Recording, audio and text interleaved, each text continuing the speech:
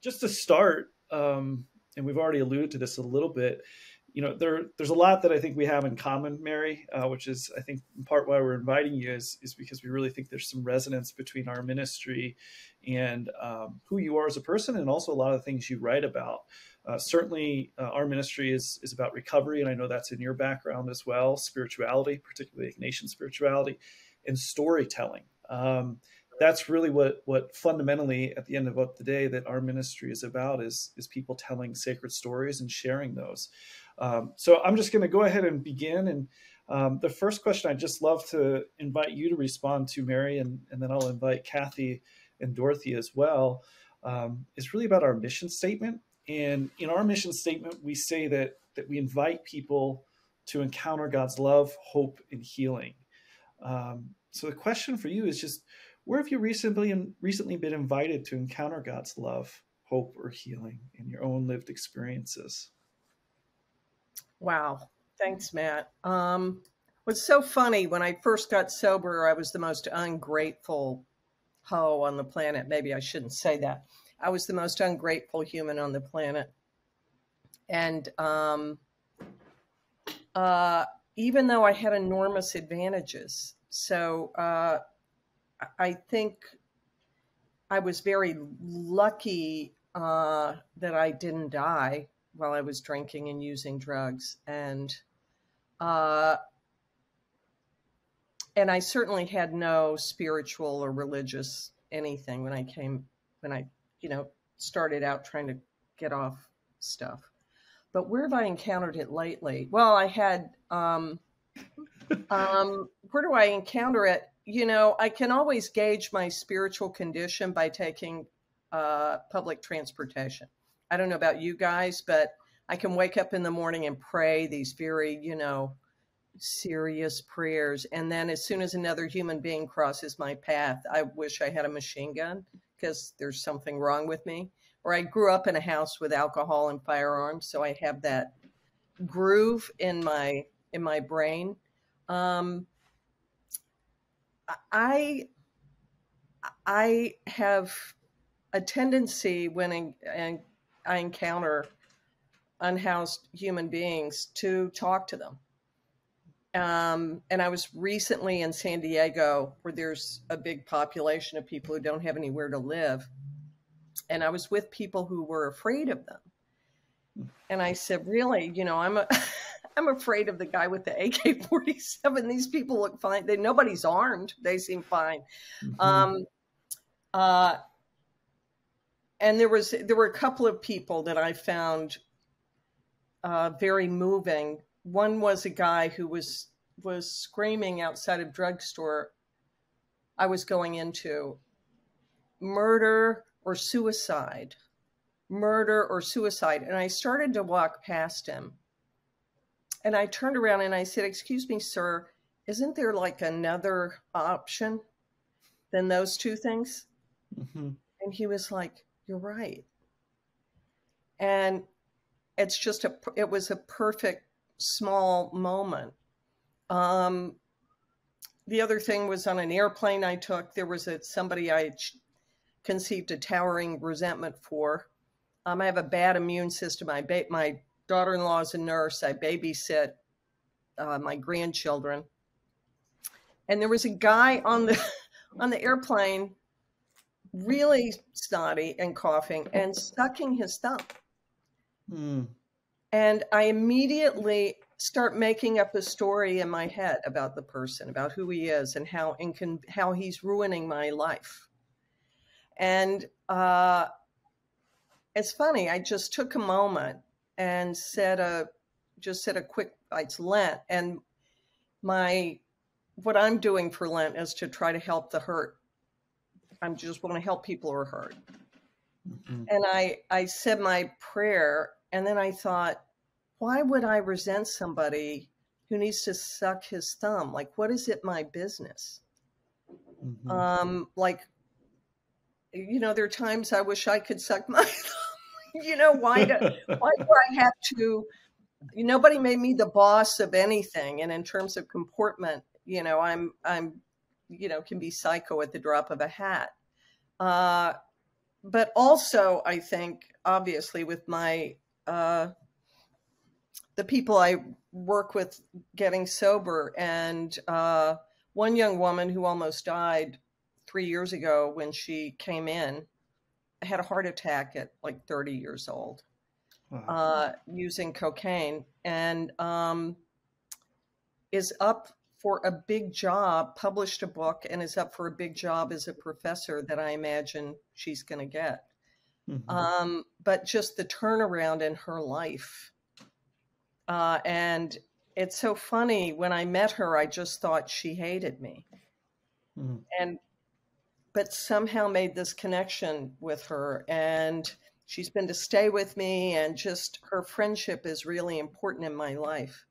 So it's really kind of everywhere. I think it's with the people I see on the street. It's people in my family. My granddaughter was very sick for a week, and my daughter-in-law is a nurse, and my son's working, and I was able to take care of her.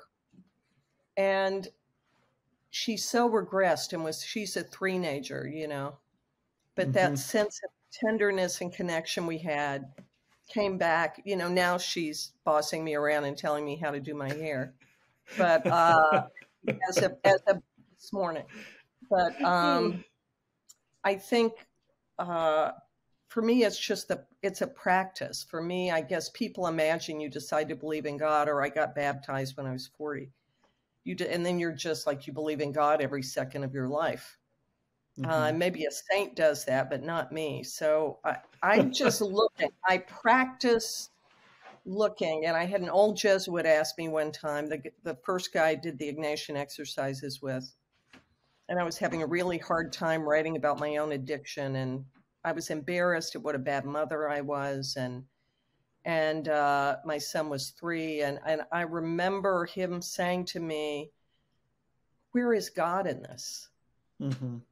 And if you don't yet believe in God, it's just like, where is the love? Where is the light Sure. in this? And it's so often when I'm in a dark place, there's almost always somebody there I can talk to now at this point in my life.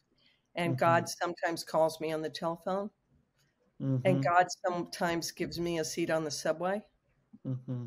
and someone sees me somewhere and says, "Oh, are you cold? Should I close his window?"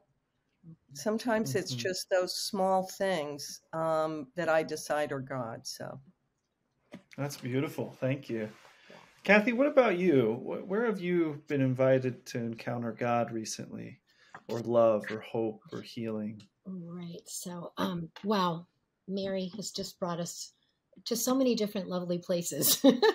I had one place I was going to start, but I think the thing about being invited to to experience God's love is you have to be in that place where you're really open to it, ready for it, searching for it. For me, I've had two kind of big periods in my life, but as Mary spoke about how she works with young mothers, it was when I was a young-ish mother, because I had my kids later. But had 3 small children, had a husband who was an active alcoholic, in and out of work. My mother had just been diagnosed with Alzheimer's. I have a disabled brother, so kind of all the curveballs, thrown all at once, right?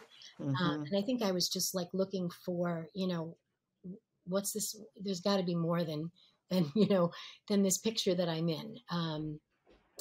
It paralleled with an earlier period in my life where I also said there's got to be more. So I think I was just ready. My parish community has a wonderful, retreat process where, it's witness based, and it's very much like what we do, in ISP, Ignatian Spirituality, where we share faith. We share Mm-hmm. our stories. And it helped me to move on and tell my story, and be part of a community where this is a normal way of living. I mean, my idea of a good Saturday night is sitting on a couch with a friend, with, Mm-hmm. depending upon the night, cup of tea, glass of wine, and talking about where God is in our life. I mean, Mm-hmm. those are the friendships that develop from that period. that continue to this day. And, do I fall all the time off that, off that path? Yes. The thing that I read this morning that just really centered me, I was happy for that centering this morning, was, Jesus was tempted with, if you're the Son of God. And, for me, it's like, if I'm a child of God. And for me, it's always, I don't have arrogance. I have unworthiness. Like if I'm worthy of God's love. So that's the thing that I'm always like trying to keep myself on the path of, and doing so by surrounding myself in community, because I grew up with a lot of violence, terror, fear, and it was all in isolation. We were always taught, I came from grew up in New York City, Irish Catholic family, always put on a good face, hide your dirty laundry, sweep everything under the rug, and put on this persona. Go out into that world and be someone who you're really not. So it almost taught the opposite of what I've tried to learn in these later years. This experience of being shown Jesus, that was, having this connection, this person to go to, this love, this connection. It's been a lifeline. It's framed the past 15 years of my life, and now kind of being part of ISP. And I've almost moved on from the retreats of my past, because the stories that I hear, addiction is a huge part of my life. So the stories that I hear from Dorothy and so many others have opened me up to the traumas of my childhood. So it's just, it's just opened up the healing, in new and profound ways.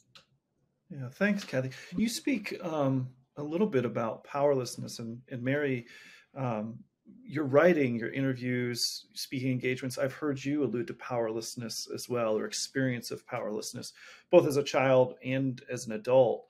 And really for both of you, it sounds like these are deeply formative experiences.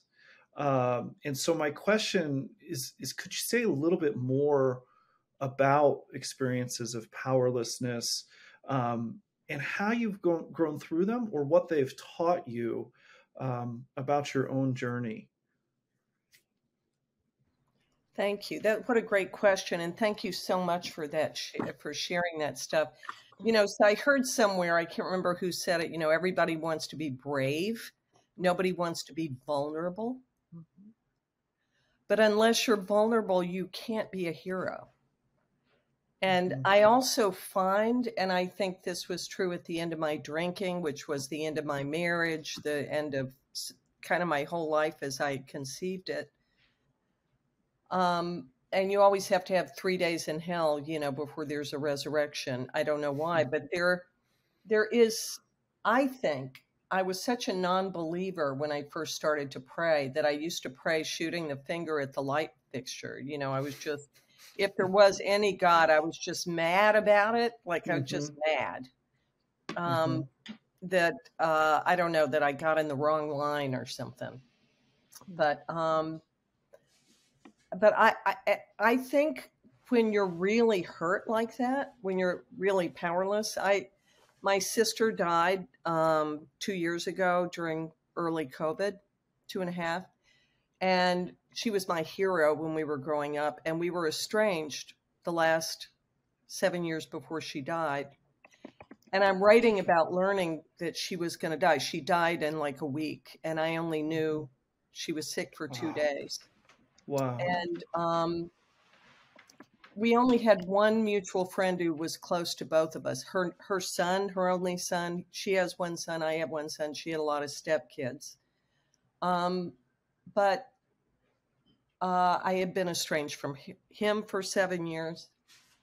And when I heard, I'm writing about hearing about her illness, and I felt like I had been kicked in the chest by a mule. And I was so devastated. And there had also been a big, in families, there was a big kerfluffle from her husband and stepkids and son not to tell me that she was ill. And then a mutual friend of mine and this person who was in touch with her had a long, like hours-long conversation about why I had to be told. Mm-hmm. And of course, when I heard, I was furious. I was grieving. I was sobbing and sobbing, just ugly snot crying. I was on my knees and sobbing. And I instantly conceived this resentment for this person. Again, I grew up with a lot of conflict, and conflict is easy for me. And I was on the phone with the friend and I said, "How did you get Chris to let you tell me?" And he said, "Well, I finally said to him, she has a spiritual right to pray for her dying sister." And the young man said, "That's right. How are we going to tell her?" And then when the guy, my young friend Phil, whom I know through recovery and also happened to have been my student, my graduate student, called me, he talked to me like you would talk to a horse. I mean, he talked to me so gently. Mm-hmm. And one of the things he reminded me of was that quote I just said, "Where is God in this?" And I said, "There's no God in this. She was 67 years old. She died in a week." And I have an only son. Her son had just flown there from Paris. And I was just railing. And the day she died, the son called me the moment she died and said, "Mom died 5 minutes ago, and you're the first person I'm calling." Mm-hmm. And I just said, I was trying not to cry. I said, "I'm so sorry. I'm just so sorry what a mess we are and that we haven't been in touch." And he said, "Well, I just want you to know that I know you never did anything on purpose to hurt Mom." And I said, "Well, you and I both know that's a lie, but it's especially sweet lie for you to tell me the day she died." And he's 40 years old, and he's called me every day since for 2.5 years. And if you had told me that kid would ever call me every day, or that we would forge this bond, I just got back he's a conductor. I got back from seeing him conduct in California. I'm going to Paris to see him conduct this summer. If you had told me how writing this book, that I can write this book now with his connection and him talking to me, I mean, that's so different than not having anybody alive I can run through, is this right? Am I seeing this the right way, or to talk to about it? So, and I felt last summer when I saw him conduct in Paris, I felt her. I felt my dead sister. I felt her arms around me and her gratitude for my being there for him. Mary, one of the things I wanted to just follow up on is our experiences of powerlessness for you an entry point into transformation, because that seems like what you were kind of pushing at a little bit, and maybe not all experiences of powerlessness are that, but could you just say a little bit about the relationship between powerlessness and transformation as you've understood it or experienced it? Well, I think as deep as the wound is, that's how deep the healing is. And I think when you're really wounded and really cut, I was cut. I had a gushing wound. My sister, whom I adored, she was my hero my whole life. And to not speak to her for 7 years, and then there was so much drama. And the last time I'd seen her, she tried to hit me with a hairdryer, and I just thought, I can't anymore. I just can't. And we're grown women, and I'm sorry, remind me the question. Well, it's just the relationship between powerlessness and points of transformation or openings? Like, does it open something new for you? I think when you're hurt enough, that God comes to you faster. I actually say those foxhole prayers.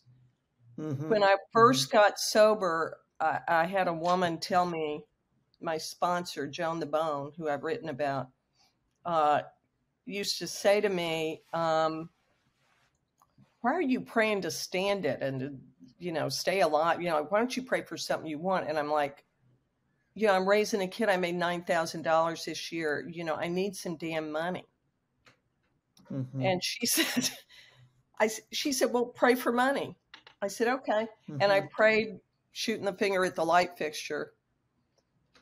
And I swear to goodness, 3 weeks after I started praying for money, I got a call from people I had never met saying they were giving me $30,000 for a prize I'd won that I had never applied for. Oh my gosh. Now, here's the sad part of this story. I prayed for money after that. It never came. But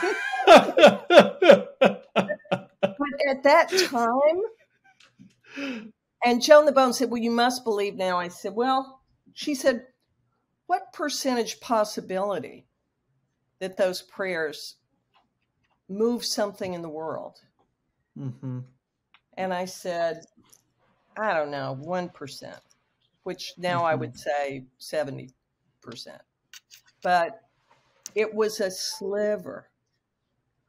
And I think my lack of hope, my real despair, I asked wholeheartedly. I did ask, and I mostly asked for my son because I didn't have any childcare and was trying to work. And I think those foxhole prayers where you're really bent double, I think I think God rushes to answer them. Now I'm, all set up. I'm a professor. I own my apartment in New York City, and I'm fancy. And I don't have to. Most of my prayers are for other people now because I'm, good to go. Well, thanks, Mary. Thank you. So Cathy and Dorothy, the question I started with Mary, and it really dovetails off of what you shared a little bit earlier too, Cathy, is about experiences of powerlessness. So Cathy, you were just alluding to an experience of powerlessness in childhood, and you also said a little bit of your adult life. You've experienced that in your relationships. So can you say a little bit about how these experiences of powerlessness have helped you grow, or what they've taught you? Yeah, I think something I started saying before was that, they caused me to seek, to just know that, like, there's something I'm not seeing. There's a truth there that I'm not tapping into. And so it causes me to seek. And my two deepest experiences of Jesus were as a teenager, and when I had my young children, and was in a difficult marriage. So my darkest days, I think there's something about us where we're more open, we're more needy, we're more vulnerable, and so the door is more open to witness however God comes into our path. How I have been taught. So I think, certainly through my experience as an adult, joining retreats and so forth, having that luxury, because it's a luxury to be a part of a faith community and have all this lovely curated information and prayers and all of that. But I think it taught me, first of all, what I can overcome, just how strong I am, and that, perhaps I can continue to be strong. I always go back to the serenity prayer. What is mine to do? What I have agency to do, and really what I don't have agency to do, and what I need to kind of hand over. And I think just generally to accept my circumstances, so that I can get myself unstuck from wherever it is that I am. you know. Dorothy, do you want to jump in on this question on powerlessness? Like what has your own experiences of powerlessness taught you, and maybe describing a little bit of the context of that experience as well, if you don't mind? Okay. Powerlessness has had me powerless since since I was a young child. And of being, molested as a young child and growing up with the parents that I had. I was powerless, I was vulnerable, and growing up and being addicted to drugs even kept me more powerless. And till I went and got the help that I needed, I can say that I came far. And during that time, being in the rehab, I still felt powerless because I didn't really know how to seek God then, even then. And up until now, I've realized how I have victory in my life. I started writing my book when I was in the rehab and halfway house. And that had gave me clarity to tell my story, to give me to break the chains that has never been broken through the generations of my family.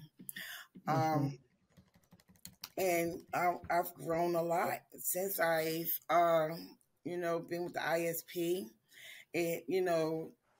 I have learned so much, and I have victory in my life. And the victory that I have in my life is that I have a closer relationship with the God of my understanding. That has led me to where I'm at today. Amen. Let me add. Oh, go ahead, Cathy. One thing about powerlessness, and I think I connect with Dorothy here. I think we are powerless when we don't know our own story. I think I alluded to this before. For me, it was just growing up in this immigrant mindset of, what's important about you is your persona, not really who you are. And I'm sure my family didn't mean to convey that, but that's what I walked away with. I had a mentally unstable father who raged. My brothers were allowed to leave. I wasn't. I had to stay in this situation. I was completely powerless. And, was never taught to examine that, was taught to just kind of move into the world and kind of put that behind you and, embrace the world, with a pretty smile or whatever it is I was going to take with me. And I think Dorothy, didn't know your story. So I think, when we can embrace our story, embrace, that we are children of God, that we, that is our value, that, that's how we move on in our lives and hopefully enable others to, that's my goal, enable others to know their story a little bit better. Yeah. Go ahead, Mary. Go ahead. You're on mute, but go ahead. Dorothy, I really appreciate what you said on a couple of levels, but you used a word I've never heard used. As I'm 34 years sober, I've never heard this word. You said, I have victory. And I teared up when you said that, because I was also raped as a child. And also, my mother tried to kill me with a knife and blah, blah, blah. Me too. So maybe we had the same mother. Yeah. Why do they give knives to these women? I don't know. But my mother, and you also talked about breaking the chains, and my mother got sober at 62. Wow. I got sober at 33. My son got sober at 22, and my sister's son got sober at 20. Mm-hmm. So, my daddy drank himself to death. And, we all had to take, it was so hard. But I really love that you said, and I love what you said, Cathy, about you don't know your own story and the power. Once you do know, and that was the other thing I just wanted to mention one thing. I have met some people at New York Hospital who are doing research in 12-step meetings and how they work. And when you tell your story or listen to somebody else's story, you secrete a hormone called oxytocin, which is what you secrete when you breastfeed. Mm-hmm. And it makes you feel connected.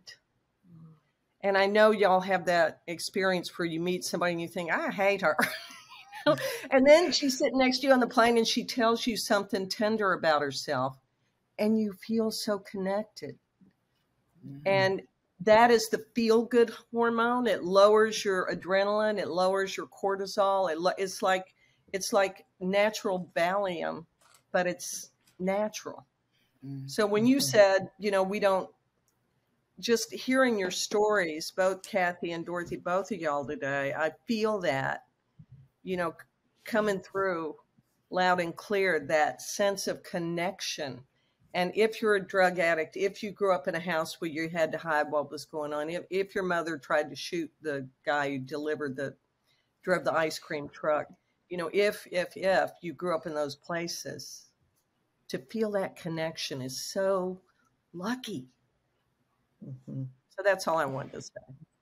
Thank you, Mary. Let me ask this because, there's a couple of directions I'd love to go in right now, but the one that's really jumping out to me, because all three of you are circling around this, is meaning making. Mary, you're an author. You tell stories about your lived experience, about your life.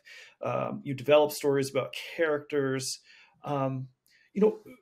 Based on not only your profession, but your lived experience and what we're talking about, what makes a story sacred, or how do we make meaning out of our stories? If one of those two questions resonate, and then Dorothy, I'd love for you to jump in on that as well, because I know you're writing your own story. But what makes a story sacred, and how do we make meaning out of some of these really difficult experiences that we've lived through? I heard Miss Gwendolyn Brooks, who was a great poet when I was a young poet. I was about 19 years old before she died. And she introduced the Great Etheridge Night in Chicago at a poetry festival. And she said, Etheridge, come up here and open your mouth. And I think when you stand up and open your mouth and you tell those things you're afraid to tell, because nobody felt like this, and you say the thing you're scared to say, and you think nobody can, I've done a lot of 12-step work, and, people have told me some stuff. And I've never looked at anybody with anything but compassion. And I'm not that nice. And so I think going to that, when I'm writing my book right now, I get on my knees before I write and I say, help me to tell the truth. Help me to write one true sentence. To not BS myself. And, I think for me, I hear sacred stories every time I go to a meeting. Every time I talk to somebody who's having a hard time. Doesn't matter who it is. Doesn't matter where they are. Doesn't matter if they're like me or I'm like them. It's always I took a bunch of vegan wraps from a thing. I was handing them out on the subway, and we give one to a guy, and he said, "What's in it?" I said, "It's vegan." And he handed it back, and he held his hand up like he was offended, and he said, "I prefer something with an animal in it." That was Jesus talking to me that day. I'm telling you, I laughed so hard. I said, "You are so funny. Thank you for that. Next time I'll bring you an animal." Yeah. That's beautiful. Dorothy, would you mind jumping in and just telling us what you feel makes a story sacred, or comment a little bit about on your experience of writing and in the meaning making process. Hurt, pain, my life experience that I just want someday that I always felt this was one of my callings to do. I remember a few years ago I started writing, and of course the computer that I had got lost or broken or whatever. So I never thought about it, no more. And until I was at that point in my life, the lowest point of my life, when I was in that rehab, and I just felt like I had nobody. I felt like, I was ashamed to even ask God to forgive me.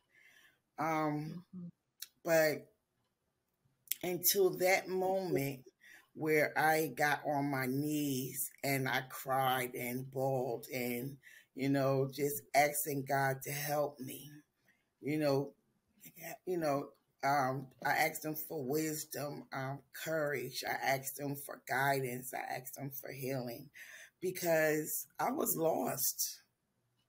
I was, everybody turned their backs on me.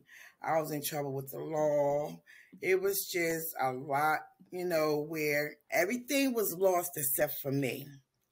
I was still alive. I wasn't dead. So I had a chance to get better, but I had to put forth the effort to get myself better. And the first initial step that I had to do, it was to admit that I was powerless and my life has become unmanageable. And I had to admit to, just asking God for forgiveness. And from there, I just started writing on sheets of paper. I still got those sheets of paper too. I started just writing on sheets of paper, and when I got out of the halfway house, one of the ladies said to me, "Have you wrote your story? You wrote a good story." And I didn't have a job. I didn't have no money. I went to culinary art school, and I got my financial aid money. I used all my financial aid money. Didn't have any money, and I used all of it to get it published. So that's my story of, just that part of me just being in the rehab, like how I was feeling at that moment, at that time, and just feeling the powerlessness, and how I was feeling, how my life was being unmanaged, how I unmanaged my own life. Because I didn't know who I was. I didn't know, all my life. Again, I can relate to Mary Karr and Cathy because, my father was an intravenous user. My mom was an alcoholic. My mom died being an alcoholic. My father died of being an intravenous user. My father died of AIDS, And even now I have twin brothers. They're doing 15 years in jail. And I reflect back on a lot of stuff, and it just makes me stay stronger in my faith with God. And I must say, the ISP, I work for God now. I never say no to God. Thank you, Dorothy. Cathy, do you want to jump in on this and just share a little bit about your own experience of making meaning? Sure. And sacred stories. Sure. I mean, I've had opportunities over the years in retreat processes and witnessing and so forth. I've not written a book or anything like that. Although I can see where, oh my gosh, your eyes would be opened up with that process. But I haven't gone there yet. But anyway, I would say, well, Dorothy and I had a lovely chat about this last night. Just, that you learn to have compassion for your own story, and to love yourself, to love, this is the story, and it's been hard, and if you can have compassion for yourself, then you can have compassion for anyone in your path. So I think that's one of the big takeaways for me and the pieces of my story that I've written. And the other thing is just, the learning, the healing, the themes that come out of it. You know, for me, the big themes are addiction. I grew up with a mentally unstable father. He wasn't an addict, but he might as well have been. I consider myself the child of an addict because I grew up with that. You know, I have all the behavioral addictions. So I did Al-Anon for years and years because, you know, I'd go for, you know, all the alcoholics in my life. But, you know, then you find out, you know, you too have those attachments and addictions. So just, you know, learning about, you know, all the themes of my life, healing. I mean, addiction, patriarchy is a big theme that's only really like becoming real for me in the past few years. Just, you know, my father authority was upheld regardless of the fact that he was harmful to everyone in his path, but his authority, you know, and that was what it was taught. My brothers were allowed to leave, but I had to endure, tolerate. So that I carried that my whole life, just, you know, patriarchy, that I have to in some way defer to other people, even though, you know, I've had more education, I've earned more money, I've, you know, over the years than lots of men, you know, than my husband, you know, ex-husband. Trauma, you know, I didn't even know, couldn't even have told you that I experienced trauma as a child, you know. So just these themes that, you know, you start to piece together and learn to understand, you know, and make meaning out of. Yeah. Well, could you say a little bit, Cathy, and we can go around and everybody can respond to this, but would you say a little bit about how spirituality or your prayer life, what role has that played in your process of healing? Yeah. You know, it's at the very center of it. I think that, you know, the first step for me was when I started, you know, in my early 40s, you know, joining in these retreats and just really having an encounter with the divine. And just kind of, I think just kind of understanding that, you know, that I have value, I'm a child of God.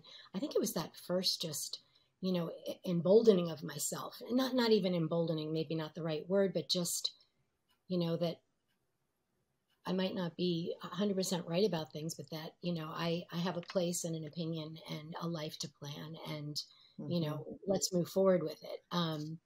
So, I mean, spirituality and, you know, learning to, you know, very much identify feelings and follow those. Really, and, you know, there's so much you read about, you know, that spirituality, you know, is contemplative, it's quiet, it's listening to the inner voice, and it's all those things. To me, that was step one. But to me, learning, you know, just listening to voices, reading voices, hearing voices that teach me things that were never modeled for me. That to me is spirituality as well. I mean, it's Sue Kidd who taught me about patriarchy in her book, Dance of the Dissonant Daughters. It's Bessel van der Kolk who taught me about trauma. Can't think of the name of his book, but anyway, it's The Rooms of Al-Anon and Addiction, and, you know, Richard Rohr, Breathing Underwater. I took his course, you know. So many things, learning, to me, those, Patrick O'Tuma, also a poet, as you know, and also this, I'm very attracted to conflict negotiation. Like he was a conflict guy, right? Just, you know, with all these broken relationships, it's like, those things are like, they're like prayer to me, like scripture. So I'd say the first step for me, you know, is this encounter and this witnessing and noticing of myself with the divine, and then kind of moving on to, you know, hearing the divine in the voices that I needed to hear. You know? God's deepest desire in Ignatian spirituality. Yeah. Yeah. Thank you, Cathy. Mary or Dorothy, would you want to jump in on just kind of commenting or expanding on what Cathy was sharing, which is really about how our prayer practices or spirituality has been integral or important to the experience of healing in your own lived experience? I want to say that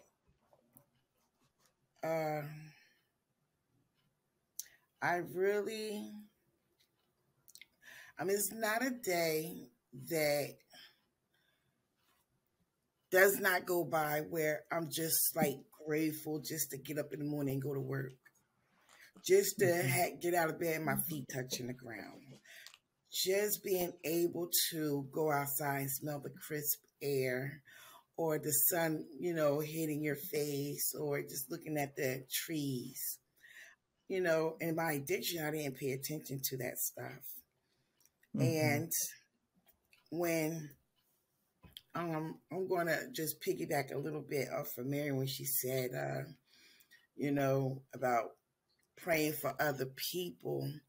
It helps me when I pray for other people. It also helps me pray for myself, because we was talking to Cathy last night, and I was telling her how people stand at the fast food restaurants begging for money, and and I say, wow, it helps me reflect back to I was near there or almost there, and I can go back very easily.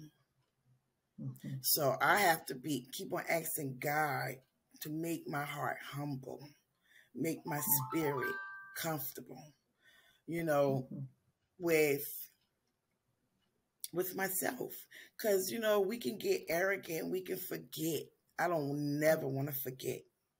I don't never want to forget the trauma I've been through, the trauma I took my children through, the life that I led. And I just don't want to never forget. So I pray about that deeply. That's beautiful. That's beautiful. Thank you. And thank you, Cathy. I want to talk about something that it's not good, Cathy, it's not Christian to talk about. I want to talk about power. Sure. I want to talk about power. And I think, St. Irenaeus said, that God's greatest joy is a human being fully alive. And Dorothy, when you were saying you feel the sun on your face, that God comes to me in my body. It's the body isn't bad. Even if it's done some bad things, it's not bad. And that God comes to me in my body. And I think the miracle for me of starting to pray and starting to face, as you both have, that terrible pain that you were fighting to keep stuff down, keep blanked out. Once I started living out of my feelings, out of how I felt, I noticed things like there were people that I used to go to lunch with because they drank like me. And once I got sober, I didn't want to see them anymore. And when I was in the hospital and I was in the mental institution, who came to see me? Those people from Alcoholics Anonymous. None of the people I drank with came. People, just you could swing a cat around and not hit one who cared if I lived or died. And once you're living out of how you actually feel, I think you're living out of your real self. And that has power.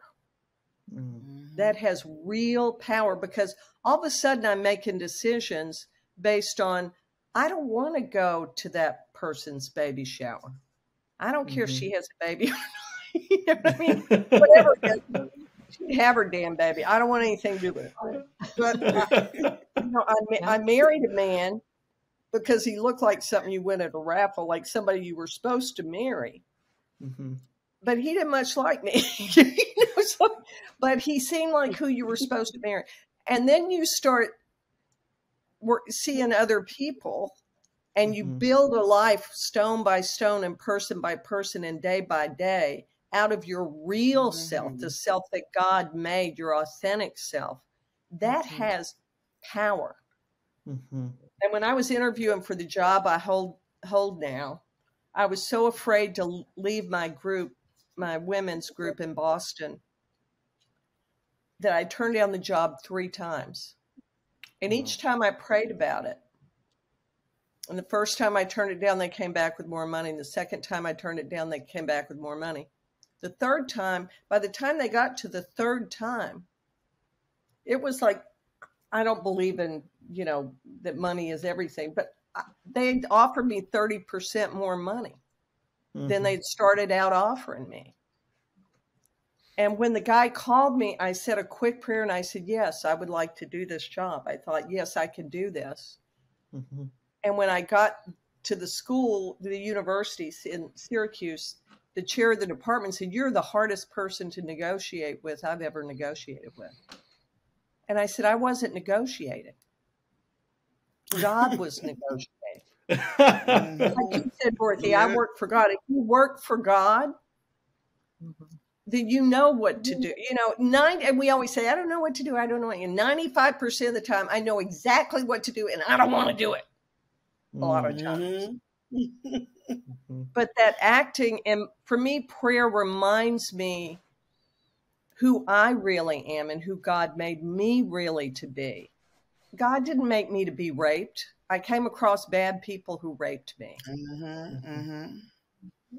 God didn't make me to be a drunk. I have certain genetic disposition, and I wanted to blot out who I was, and I thought that would do it, and it did for a minute.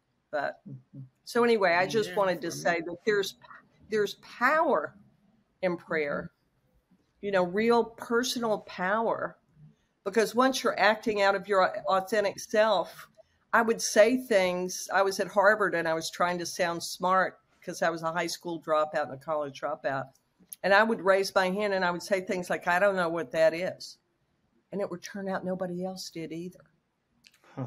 And they were faking. They were too scared to say they didn't know. And all of a sudden, when I was saying who I really was, that's when everything got better.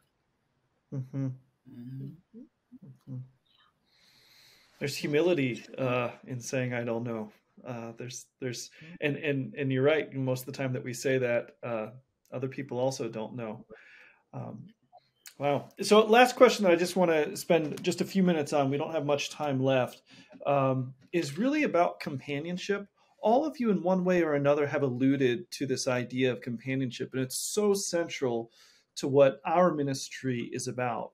The Ignatian Spirituality Project is really about walking with people. It's not in front of them. It's not behind them. It's side by side with them. And it's a really integral part of our ministry. It's also a really integral part of recovery. So in just the last couple of minutes that we have, could you all just share maybe someone who's walked along your journey with you and what role they've really played in your life? And maybe they walked with you for years and years and years. Maybe they walked with you for just a couple of weeks, but they were really transformative in that. But just some commentary on companionship, walking with people, and what that experience has been like for you all. I want to say, since I have not been back to Monmouth County, I settled down here and in East Orange. And Christy, she's part of the retreat, and she has become a very, very, very important person in my life.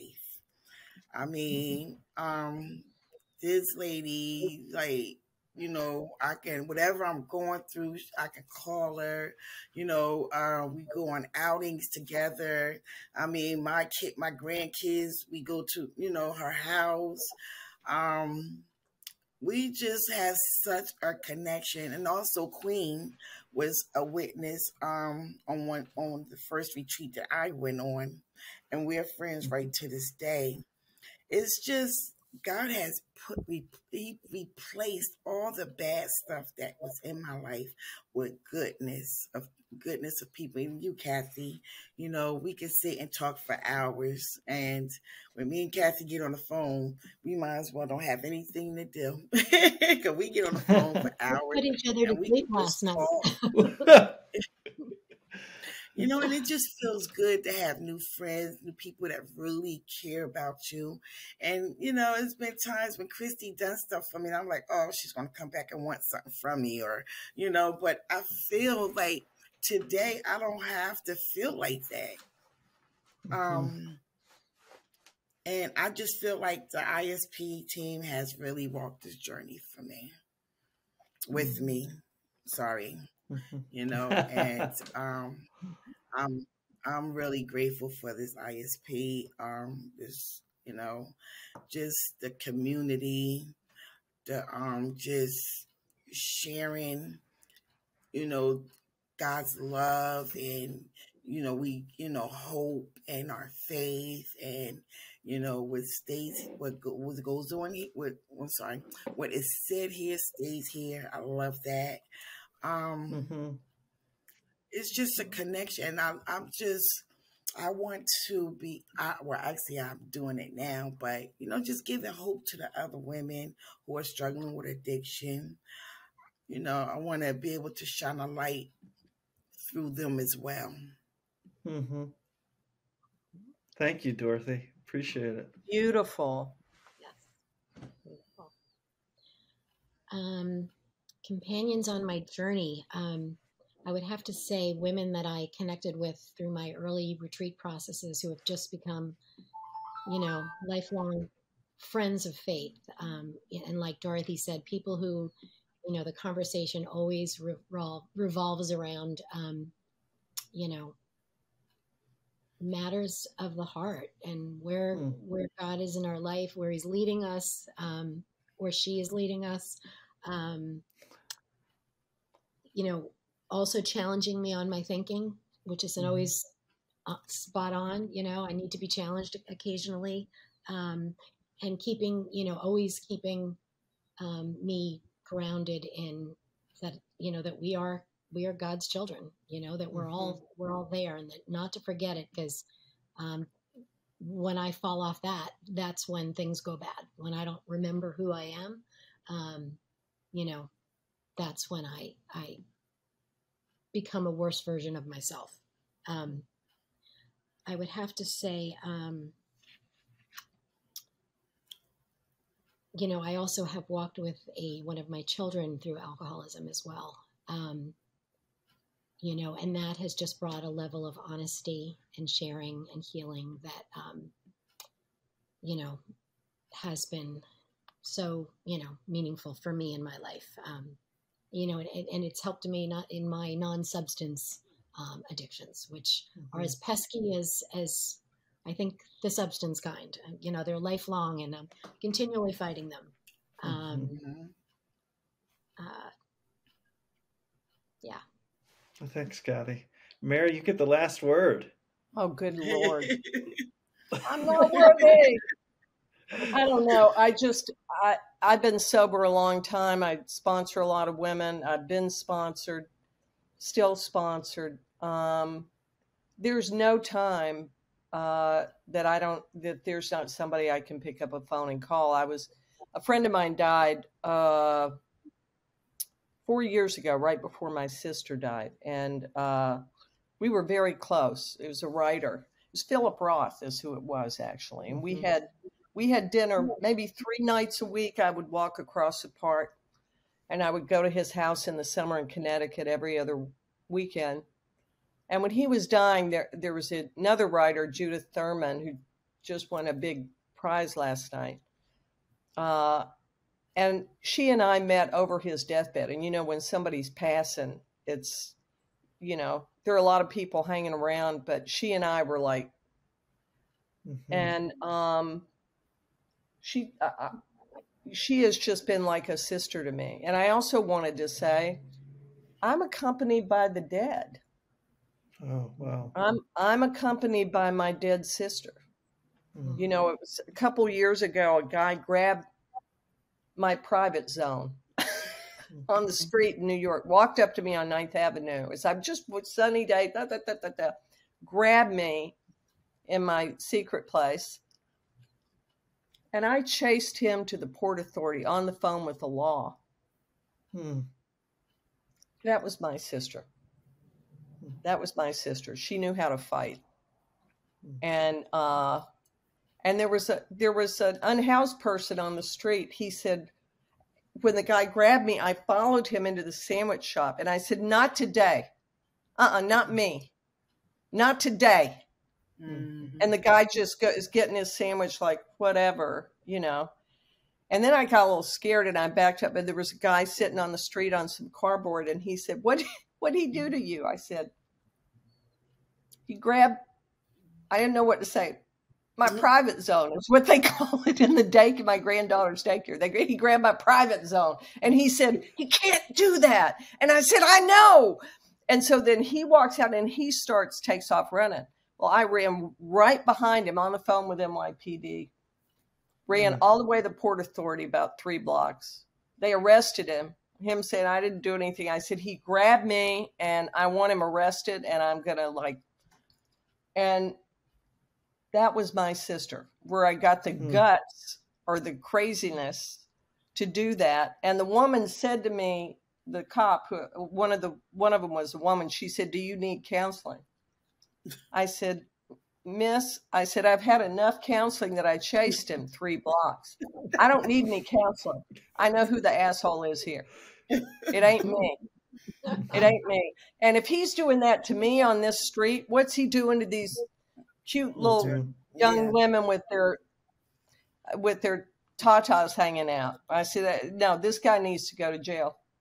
And so in a strange way, I feel her, and I have a relationship with her from reconnecting with her son that is better than the one we were able to have when she was on this side of the grass.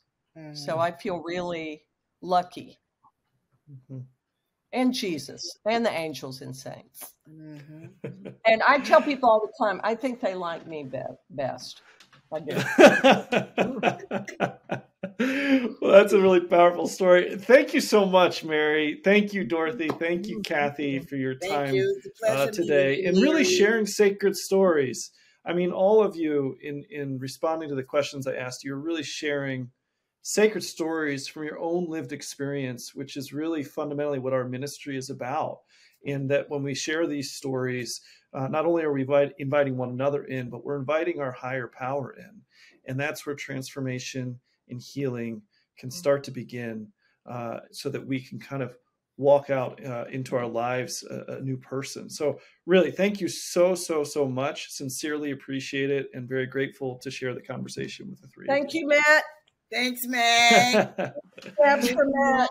Thank you, Mary. Thank you, Dorothy. Pleasure to meet you. Thank you.